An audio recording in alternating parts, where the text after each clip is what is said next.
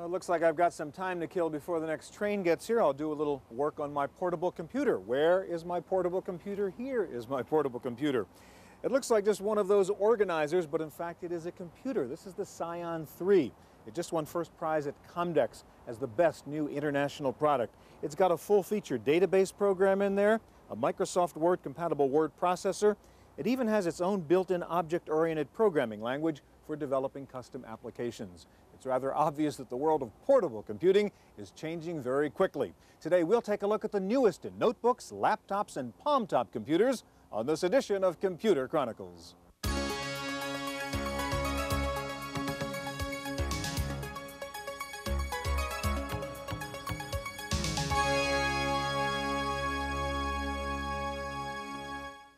Computer Chronicles is made possible in part by DataStorm Technologies, setting the standard in PC communications through the development of award-winning software such as Procom Plus, combining power, ease of use, and affordability to become the best-selling communication software in the world. And by PC Connection and Mac Connection, mail-order software and hardware peripherals for the PC and the Macintosh. And by Cardinal Technologies, designer and manufacturer of advanced personal computer systems and communications peripherals, as well as multimedia and graphics products. Cardinal Technologies, where computer products are designed and manufactured in the USA. Welcome to the Computer Chronicles. I'm Stuart Chaffee. This is not quite a general-purpose palm-top computer, but it's an extraordinary piece of technology. This is the new Discman from Sony. I call it the Readman, following the Walkman and the Watchman. It is an electronic book. These are the actual books over here, a little 3-inch CD-ROM. This CD-ROM can have as much as 150 full-text books on it, all the reading you'd ever want to do for the rest of your life. Let me show you how this thing works. I put the little disc in there, and I can read the book just sort of linear fashion as if it were a printed book. Go in here and just go through the normal menu mode and call up the table of contents, take a look at the index, figure out what movie it is I want to read about. But the beautiful thing, of course, about having an electronic database here, not just a book, is that I can do a keyword search. Suppose I don't know what movie I want to look for. Well, I know there was a character named Alvy, something or other in there, so I'll just put in the keyword Alvy and say, do you have any movies in here that have to do with a character named Alvy? It searches the entire CD-ROM, says Annie Hall's your movie. Of course, Annie Hall is the movie. Full text here. I'm flipping through pages at a time. You can flip through a line at a time. Quite extraordinary. Now, this little Sony Readman, as I call it, comes bundled with a 26-volume Compton's Encyclopedia and a couple other books, so it's rather nice to know that this little guy not only does text, but it can also even do graphics. By the way, it's also an audio CD player if you get tired of reading your books. Today, we're going to take a look at the newest portable computing technology with the best of the new portables just shown at the recent Comdex. Now, we may think of laptop computers as a nice way to do some desktop work while we're on the road, but sometimes portable computing takes on a much more serious purpose. The Oakland Hills fire last October burned over a several square mile area. It was impossible to see what was burning, even from the air, due to the heavy smoke. For firefighters, that meant having to depend on some other means of knowing what was burning and where it was located. The answer was this Pathfinder Professional, a hardware-software package from Trimble Navigation, which uses satellite signals to mark its location and bring up area maps from its topographic memory. What Trimble Navigation uses is a system called Global Positioning Systems, which is a way to position ourselves on this Earth from an arrangement of satellites that are orbiting the Earth. So with that, we can get very precise measurements, as little as a centimeter accuracy, and in this case, about 10-meter accuracy. The technology Trimble supplied to us allowed us to get a map very early in the fire, a very accurate map of the fire perimeter very early in the firefighting effort. And allowed us to see what was burning, how our forces should be used to the best advantage. Even after the fire was over, the portable Pathfinder helped fire inspectors locate the sites where houses used to be. With street signs and mailboxes burned down, computer mapping was the only way to identify structural remains. The maps generated by the portable Pathfinder will be used by cleanup and repair crews in the months ahead, as this Oakland Hills neighborhood tries to rebuild. For the Computer Chronicles, I'm Maria Gabriel.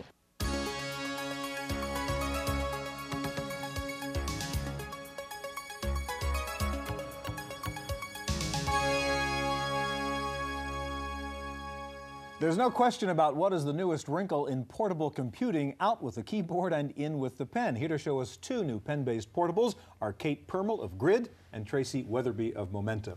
Let me ask you first of all, Tracy, it seems backwards to me. I mean, when we invented the typewriter, that was a great improvement over having to write with a pen, and now we're saying, isn't this wonderful, we can write with a pen again?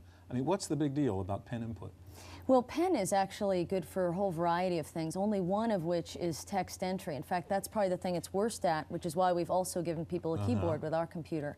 But a pen is really good at selecting objects, drawing figures, taking cursive notes. You know, you start to realize that things don't have to be ASCII text to be valuable information. And the directness of actually writing on the surface that you're actually viewing on makes everything a lot easier than, for instance, with a mouse, where you're doing something here that happens here. All right, Kate, let's start with a look at your Grid and explain the configuration, because I see a little antenna coming out of this laptop here. Yes, this is a wireless product. We are communicating from the Grid pad to a 386 PC here. I might just show on the other piece of the network, here's your receive antenna. That's right. There's an antenna in there. It's a half-size AT card that has the communication hardware in it. So what this is essentially a node off of the Novell network. This is a 386 network PC running Novell, and the Grid pad is now a node off of that. Precisely. But it behaves just as though there were a wire connected where the antenna is. Okay, now let's talk about the pen-based part. How would you use this Grid? Well, primarily the uses for the Grid pad are in the area of data collection and forms replacement, where I'm walking around and doing a task that requires that I collect data on the spot, check from a list of boxes. So instead of the clipboard and the pen, Precisely. we're doing this. The application that I have running here is an expense report. It's something I happen to use on airplanes when I'm coming home from business trips. And basically what this does is it enables me to fill out my expense report, and when I get back to the office, maybe you can just hold it this way so we can all see it. Wirelessly connect to the server and actually print out my expense report. Show me how you do that. Okay, I've got my expense application running here. If I wanted to add a meal, I could simply indicate that this is a breakfast. So you're using the pen to pick icons. Precisely. There are lists of items that are all common things that actually exist on the expense report I fill out by hand. And I can tell it, my breakfast is at a cafe. So you're doing text entry. Exactly. And it's with Grid. And then actually give it a dollar amount, $15. And when I'm ready, I can hit OK, and that adds that entry. And you get instant feedback from the machine as it converts it into the text. And if, in fact, I choose to, I can double-click on any field and bring up a keyboard and enter with the keyboard rather than actually doing the handwriting recognition. Or can you prove to me you're plugged into this network? Can you print on the network or something? Absolutely. That's exactly what I'm going to do. Let me go back to my menu. And at this point, I can simply choose to report this. I'll hit the expense report, and it actually will send it, queries me to send it to a printer. When I select printer, it's actually going out and attaching through the network here to the printer that's attached to my server. Okay, we'll come back in just a minute and see if it worked. Tracy, let's turn to you now. As you mentioned, you have a keyboard also in the Momenta. I mean, this thing's been on the cover of every magazine now, so there must be something special about it. Explain why it comes with the keyboard, first of all. It comes with a keyboard because our target market is actually people who would buy a DOS or Windows notebook computer today. And we know that those people who've gotten used to keyboards aren't going to want to enter text. So this is a sort of one box does it all kind of That's approach. Right. Okay. So if you're going to use it as a notebook computer, you'd use that keyboard. If you were going to, for instance, go into a meeting where the pen is a lot more appropriate and socially acceptable, I could very simply take away the keyboard and just use the pen. All right, show me how you would use the Momenta now in the pen mode. Well, one thing that you do is you're certainly recognizing geometric objects. I'm in our presentation program right now. And what I can do is select any object, and if you touch on the middle, you get what we call the command compass. And this allows you to get all kinds of commands right at the tip of your pen, rather than having to memorize a whole lot of gestures. So I can very, very simply copy things, and I can remove in the same way, and then you can accelerate using the button on the pen. What I can also do is, of course, do text entry, as Kate was showing you as well. And then I'm customizing my presentation. I also want to add a new chart here. So I'm going to add a new page. There we go. And we have a paper tray here that allows me to take icons and scrapbook art out of here. So I'm just going to take our icon, our logo, and just copy it in. Then I'll go ahead and add in a chart. And one of the other things that's unique about the Momenta pen system, which lives right on top of DOS, is that it has basically embedded applications. So something like this chart that I'm adding is really a whole charting application that I can just stick on anywhere I want to. So I can go in here and make that as large as I want, move it around, edit it if I want. And once again, we're using very simple tapping gestures to do that. So if I want a pie chart, I simply tap on that. If I want to put on legends and labels, I can do that very simply and then explode the Tracy, a chart. couple of quick questions. Battery powered, of course. Of course. What kind of storage device in there? We've got a 40 megabyte hard drive in the standard product, 4 megs of RAM, and the batteries can be either AA alkalins or NiCad. Tracy, we can't let you go without one more question. I take it you can do cursive writing. There's character recognition in the Momenta? No, you don't recognize those letters, but you can capture them just as you would in your own notebook. So instead of, for instance, having to type a memo response, I can jot down a few notes and fax Scribble little something notes off. in the margin and actually fax that version of it. Exactly. That's great. Okay, and did this work? Do we have hard copy of that It expense certainly report? did. Okay, there really is a wireless network there. That's right. Thank you both very much. Handheld calculators evolved into palm-top organizers, which then grew into palm-top computers. But Hewlett-Packard and Motorola have now combined to up the ante one more notch with a new add-on for the HP 95LX palm-top computer. The HP 95LX has been a popular handheld computer ever since its introduction, but now you can do even more with it thanks to this add-on from Motorola called the NewStream. It's a wireless information retriever that interfaces with the HP Palm Top. They both fit into this caddy, and you can still carry it around in your jacket pocket. With the NewStream, you can receive email, updated schedules, revise spreadsheets, even information from online databases, all without a phone or modem. The HP Palm Top has DOS 3.22 built in, and it comes with a full version of Lotus 123 in ROM. The 95LX is essentially a PCXT in your pocket. And for busy executives like showbiz attorney Peter Frank, the HP 95LX is the perfect solution for computing on the road without having to lug around a laptop. If you're recording a lot of data, you want to carry data around, you really want to have a DOS-compatible machine. And this one was the first one that had full functionality, full DOS functionality that made sense to me. The little HP Palm Top weighs only 11 ounces and can run for more than a month on 2 AA batteries. For attorney Frank, it's perfect for taking down notes at a meeting or developing budgets, things you can't do with one of those little electronic organizers. When you're traveling, you get phone numbers and addresses and you just stick them in as you go, and then you've got them there. It's the first trip I haven't just had millions of little pieces of paper coming out of all my pockets. For the Computer Chronicles, I'm Maria Gabriel.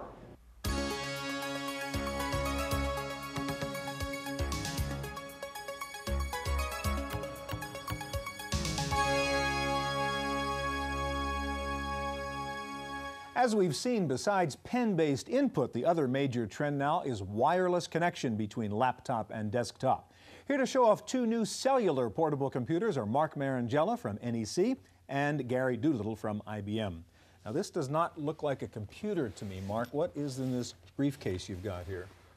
Well, totally integrated into this briefcase is a portable cellular phone manufactured by NEC, an interface device, and of course our notebook computer. This package allows you to both transmit and receive data and transmit and receive fax. And I think later on this morning we'll have a chance to show the fax. You call this essentially the wireless workstation, right? That is correct, because you are totally untethered. As you can see, there are no cables. And you can, through the cellular modem, through the cellular connection, you can send and receive. And this is all sort of pre-wired into this particular briefcase, That's right? correct. As you open up the package, it's all configured, ready to go. All the Okay, show us the computer. The computer, of course, is an SX20. And what we have done is when you turn on the unit, all the software comes on to allow you to transmit and receive over the cellular connection. And so it's all hot-loaded. Our goal at NEC was to provide a totally integrated solution that would allow the customer to operate from their car, from the road, without having to add any other features to it. Now that's what I want to do. I've got my little ultralight with me and I want to send a fax to my office. Can I do it? That's correct. How would you do it? Well, basically, as you can see in the menu feature... Now, we've got a fax machine back here. This is a real test. That is correct. There's a fax machine behind us. We would go into we'd initialize the modem, and this modem contained in here has both data and fax capability. So what I'm doing, as you can see from the screen, under Communications Functions menu, I'm going to go ahead and hit the Send Fax mode. Once you get in the Send Fax mode, I'm going to go ahead and pull up a file that I'm going to be sending to you. I'll go into the Alt-F. Everything is controlled by the Alt key.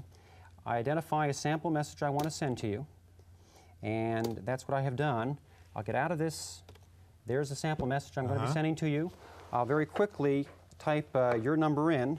Okay. The 1, the 4, You continue sending the fax, okay? Yep. I want to turn over to you now, Gary, and take a look at what you've got there, which is called PC Radio. It's not even called a computer. What is that device? PC Radio is a product for the mobile workforce, such as sales representatives and service technicians who are out in their territories during the day, and it could be a very valuable tool if they had access to their employer's host data. What's in that box?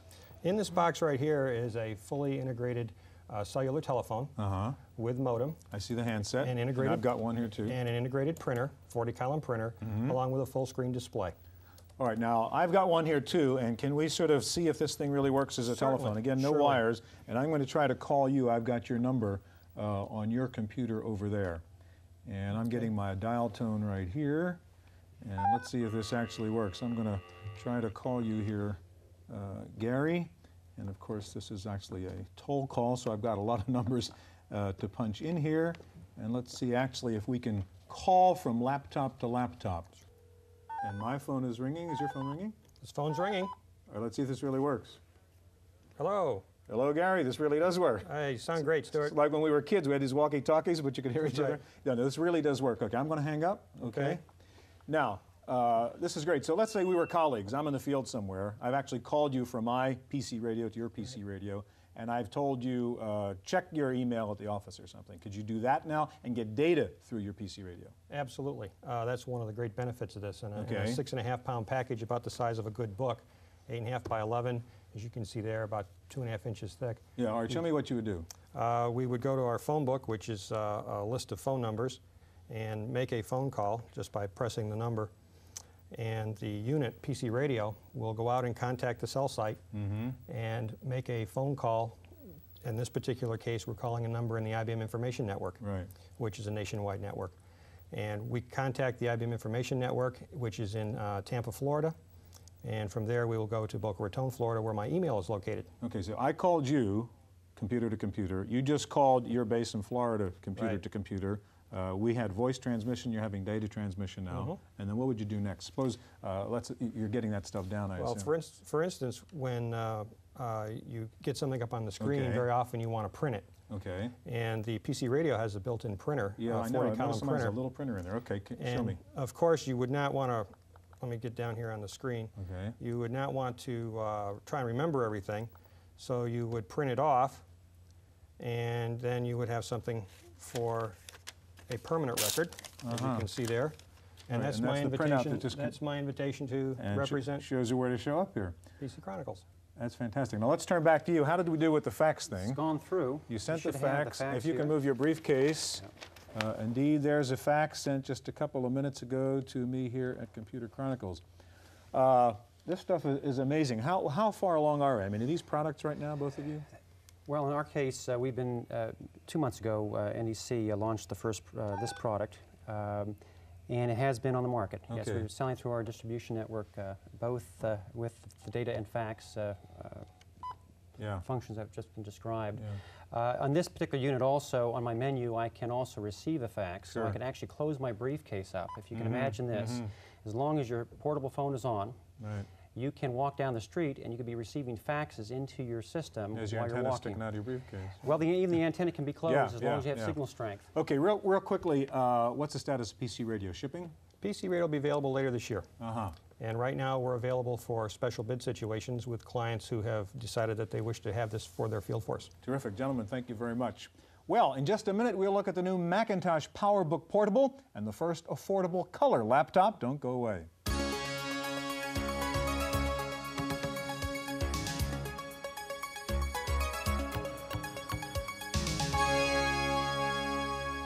Well, if at first you don't succeed, try again. That is the anthem of the computer industry. Here to show us the newest and much talked about Macintosh Portable is Wayne Wesley from Apple. And also with us to show us a color notebook computer is Brett Berg of AST. Let's turn to the PowerBooks first, Wayne.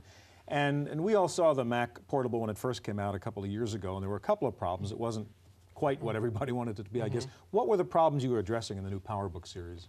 First of all, we wanted to make all these products notebook products, so get them down in size and weight, and still contain or still have all products have the Macintosh advantage, still run the system software, as well as having some of the networking and communication capabilities. And you got 3 versions of the PowerBook. Right. Huh? Right, we have the Macintosh portable Macintosh PowerBook 100, the most affordable Macintosh PowerBook. It's also the lightest at 5.1 pounds. Okay, and affordable at what price? What's the bottom end? The bottom end is $22.99 for the base configuration. Then here the PowerBook 140, a little bit more performance than the PowerBook 100, has an internal floppy drive, weighs 6.8 pounds. Okay. Base configuration is $28.99 for the price. Right. And this is the top of the line? And then the top of the line, the high performance Macintosh PowerBook 170. It also weighs 6.8 pounds, has an internal floppy drive, features a active matrix display, which is the premier display technology available in the market. All right, it's got a kind of interesting layout here. Talk through the logic behind this design. Right, we spent a lot of time with existing Macintosh portable customers as well as notebook buyers wanting to get a good ergonomic design. And so what we've done is we put the keyboard to the back of the unit, placed the trackball here in the center, which left this area which we call a palm rest. So a user can come in, put their hands here or their palms here on this space and then type very comfortably. You'll notice that I'm typing here. This is a good ergonomic position. My wrist is straight. And when you go to use the trackball? Then I use the trackball. I can control it here with my thumb, use the my other thumb to control the mouse button, or I can drop down here and use either my middle finger or my index finger and then use this mouse button as well. So a lot of flexibility there. All right, what do you have on there? What can you show us in using this PowerBook? Great. So all of these PowerBooks run Macintosh System Software 7.0, our latest version. Right. So all the desktops, all the applications you run on your desktop, you can run here as well. I have, that I'll bring up here on the screen, a persuasion document. And again, I can just easily control and select text quite easily with this PowerBook.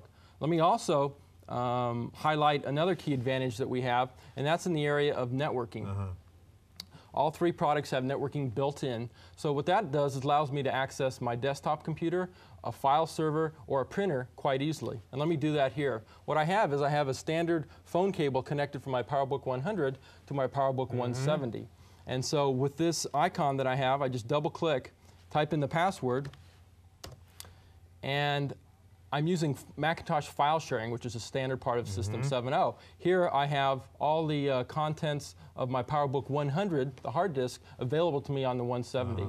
I could also use that with a Macintosh desktop computer, a DOS desktop computer, a lot of capabilities there. And what's the price at the high end on the 170, Wayne? The price of the high end is $45.99. Okay. So we're also bundling AppleTalk Remote Access, which is gives you networking capabilities when you're on the road. All right, Brett, let's turn to you now. One thing we haven't seen yet, and every notebook or laptop user would like, is color on that screen, and you finally have done that. What is your approach to color? And sort of just show us, give us a little run through of the machine here. Sure. Well, at AST, Stuart, our goal was to bring a portable color notebook into the masses under $5,000. And when I talk about notebook, I'm talking about maintaining the 8.5 by 11 form factor. It's only 2.3 inches thick also. This is color, and it supports actually VGA color, which is 640 by 480 graphics resolution with 16 simultaneous colors, as well as 320 by 200 resolution with 256 simultaneous colors. So it has the full range of color support. So I can run Windows in color on this machine? Absolutely. This is ideal for graphical user interfaces like Microsoft Windows, like IBM's Presentation Manager. Now, one of the compromises you made, I take it, for price was it's not active matrix display. Is that correct? That's right. What does that mean to the user? Well, this technology is using the latest technology in what's known as FSTN color LCDs. FSTN stands for Film Compensated Super Twisted Pneumatic. And what it allows us to do is to provide color technology in the 8.5 by 11 form factor without significantly impacting the battery life of the machine. So we can actually achieve 2.5 hours of battery life on this notebook. Even cranking out color in there. Absolutely. All right, now you've got your trackball side mounted, which is of course a problem for a mouse user and a portable. Show us how that works there. Well, what I've got attached is the Microsoft Ballpoint, which is a pointing device, and it works very similar to a mouse or a trackball in that I use my thumb to move the cursor, and then there's buttons on the top and on the bottom to select the icons. Right, now will that snap off, so when I'm carrying it, I can take that off? Right. Well, actually, you can close the case and not have it affect the closure of the case in case you want to. Or if I wanted to slip that into my briefcase, I could pull it. Very simply, we just take it off and we unconnect the serial connection in the back. And if I'm left-handed, I could put it on the other side. Absolutely. You can just flip it around. All right. Can you run through a little bit of Windows just to see what this thing looks like in color? Sure. Well, I've got Microsoft Windows up, and I'm just going to go into one of the applications under Windows, and I'm going to open up some graphic files that just really show off what the color machine can do. So we'll go in here, select an image of the Beatles, and we'll just put it on full screen. It really works. And it works. It's a color VGA It's color VGA.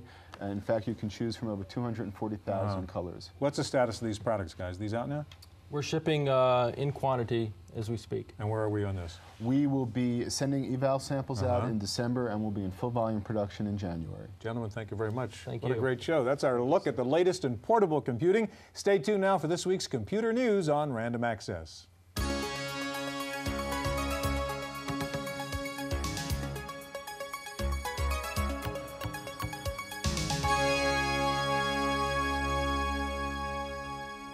In the Random Access file this week, two major announcements at Spring Comdex.